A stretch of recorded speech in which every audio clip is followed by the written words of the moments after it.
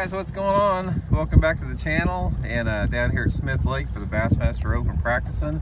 And as you can see, we got a cloudy day, and that's the focus of today's tip. I'm going to give you guys some tips and advice on how to catch bass in the clouds in the fall time. Hey guys, just a little bit of quick tip here on catching bass in the clouds in the fall time of the year. Actually all time of year, but specifically in the fall.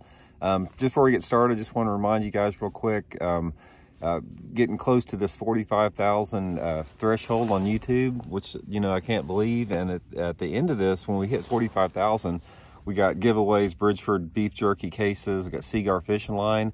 Looks like we're probably going to hit it sometimes this coming week. So if you want to be eligible for that, just subscribe to the channel. And if you're already subscribed, you're good to go, but much appreciated for that. Okay, let's have a little bit of discussion here on these clouds before I start practicing. This is my first practice morning, so I got to get after it, but I'm trying to get the video out here. There's two things. There's a big misconception about clouds in bass fishing. And most people think when it's cloudy, you know, windy, rainy, fish are active and they start moving around and they bite good. That's not always the case. That can be the case. But what happens, guys, and this is the big thing I want to talk about today, the big mistake a lot of guys make, that a lot of people don't know, is when you have an extended period of time where it's cloudy. Say for example, it's one of those deals where you've got some type of a system coming in and it's been cloudy for like 2 to 4 days, you know, for several days in a row. What happens after about the second or third day that it's been cloudy, even with this level of clouds that we got today, is the bass don't chase shallow like they did when it first got cloudy.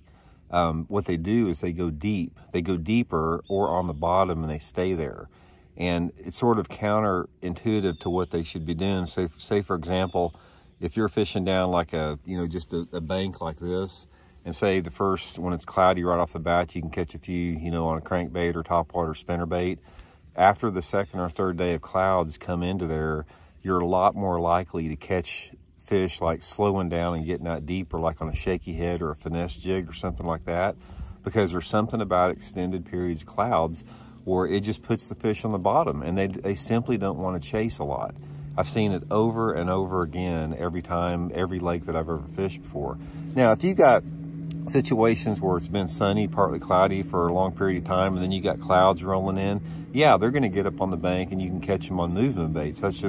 That's typical fishing. But the tip I wanted to give you guys today, pay attention how long it's been cloudy and adjust your techniques. If you're out there fishing and it's been cloudy for 2 or 3 days and you're not catching them on those moving baits, get on those same type of banks that you think those fish are on and just get out deeper. Fish, you know, anywhere between 5 to 20 foot deep, out deeper.